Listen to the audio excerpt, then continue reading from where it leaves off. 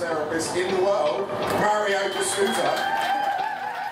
So I was invited as the national champion last year to do the demonstration of 40 minutes of my shiatsu technique. So it was a very good experience for me, learning a lot. I got invitations to go teach to Japan, to Ukraine. I was invited to be a judge in Greece. I've been very grateful that everything happened in these 2 years, and so it was a very good experience for me.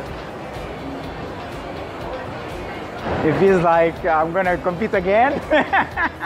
No. It feels great to see all these beautiful therapists. My advice is just don't think about competing. It's not about competing. It's about come all together, join together, and learning from each other.